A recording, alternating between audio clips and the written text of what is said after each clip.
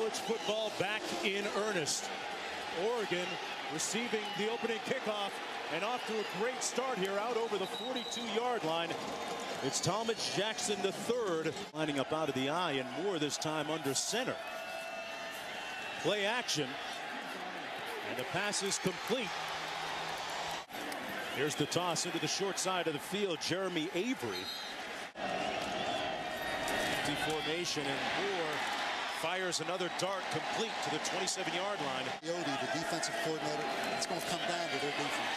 Moore completes another one inside the 10-yard line. Deep back dotting the I, and he takes the toss. Upper into the boundary. And near the first have had three and outs offensively so far in the game.